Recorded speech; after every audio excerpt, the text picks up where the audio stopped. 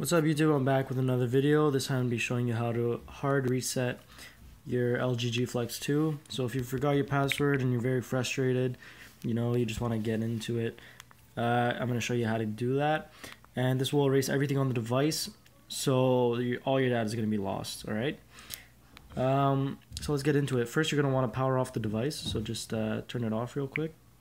Alright, and so the steps to do this, you're going to hold the power button and the volume down button, okay, until you see the LG logo appear.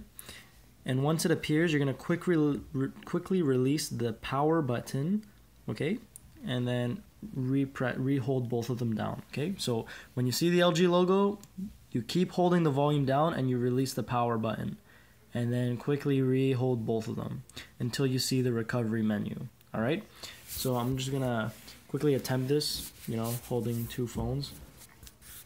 All right, so it's turned off. Let me just I don't know, put this here or something, try and show you. All right, so here's the phone. Quickly hold them both down until you see the LG logo.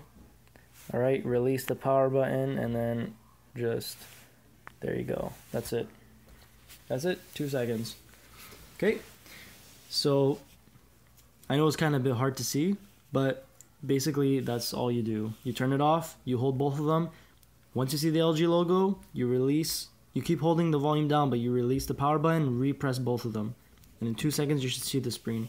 So it says factory data reset, and you're gonna use the volume keys to navigate, so up and down.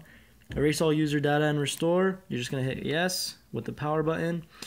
Erase all data and restore settings. Yes. Oops, I pressed no, but you just press yes and it erases it, okay? So if you like this video, please like, comment, subscribe, and I'll see you in the next one. Peace.